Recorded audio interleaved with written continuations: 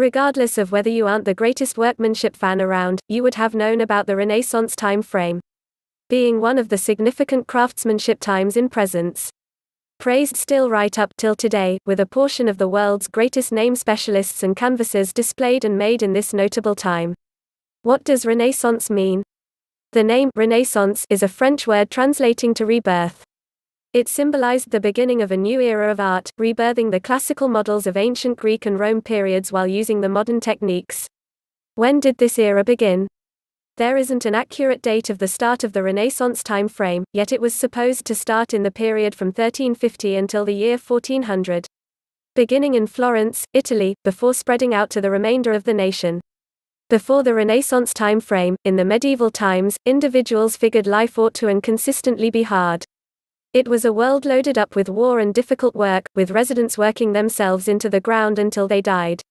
Be that as it may, by the 1300s, the individuals of Florence started to think in an unexpected way. Examining the previous existences of the Greeks and Romans, they understood that life should be possible in another manner, which presented the better approach for speculation called humanism. Utilizing the solaces of life, stirring workmanship, culture, science, innovation, and music to bring more satisfaction into life.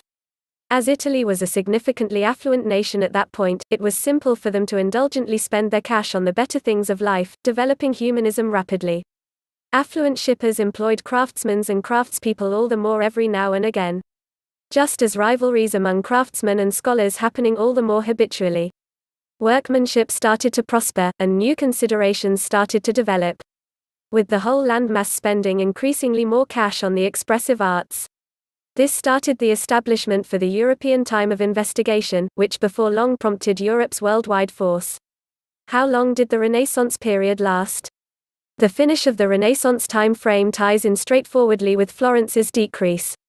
It initially started with the attack of Florence by France in 1494, just as Italy, breaking into fighting between its city-states. The presentation of the Renaissance brought forth numerous political and scholarly developments, with the period having a huge backfire. By the 1550s, a large number of the works of art and writing that helped build up the Renaissance were restricted. What's more, by the mid-1550s, the Renaissance was over totally in Italy. In any case, it was alive across Europe, with other nations developing this time considerably after Italian's end. What made the Renaissance period so significant? The Renaissance time frame developed another adjustment in craftsmanship, information, and culture. It changed the manner in which the residents thought, with first the rediscovery of old-style theory, writing, and craftsmanship, just as the new revelations in movement, innovation, and style. This period was so significant as it changed the way the world idea, with new developments, styles, and investigations that are as yet persuasive and happening right up till today. The term Renaissance man alludes to the exceptionally powerful individuals who formed this time frame. They were bosses of development, designing, innovatively, and travel, with some of their revelations creations despite everything utilized generally right up till the present time. Where can you see them? The Renaissance canvases and models can be found all through Europe and somewhere else, spread out now because of their interest. Be that as it may, a vast larger part despite everything stay inside their introduction to the world nation, to be specific in Vatican City. The city is home to one of the greatest workmanship assortments in presence, named the Vatican Museums. This doesn't simply allude to 2 or 3 structures yet in certainty 54 separate displays, including more than 1,400 rooms. Out of the 70,000 work of art pieces showed in these exhibition halls, an enormous number of them are from the Renaissance time frame. Sistine Chapel's ceiling. Michelangelo, conceived as Michelangelo di Lodovico Buonarroti Simonis, however broadly known by just his first name, is Italy's most prominent known craftsman. His pieces and style are amazing, standing out forever as probably the best works of art ever.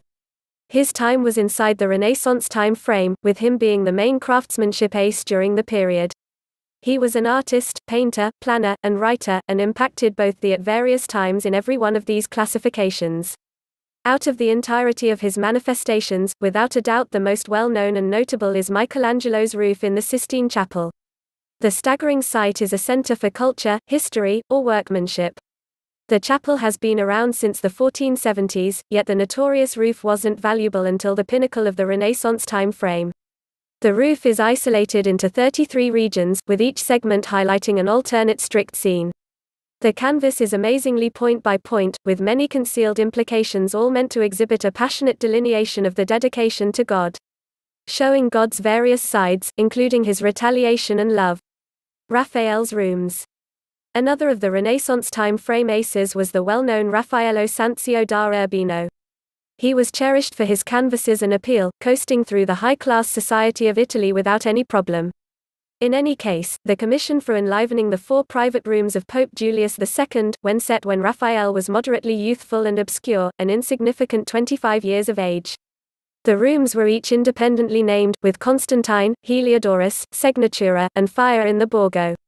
The rooms took his whole vocation to do, with Raphael going before it was totally wrapped up. Fortunately, his associates assisted with an enormous part of the rooms, so they handily proceeded without him. Just 2 rooms of the 4 rooms were totally done by Raphael, however all have mind-boggling point of interest and magnificence to them. Saint Jerome in the Wilderness. Leonardo da Vinci was another incredible ace of this period, being a painter, and designer. One of his most famous pieces is his unfinished work of Saint Jerome in the Wilderness. The fine art portrays Saint Jerome during his retreat to the Syrian desert, stooping in a rough scene while he looks up towards the cross. There are numerous images portrayed in the artistic creation, with a lion, a stone, and a cardinal's cap to all speak to the customary properties of the holy person.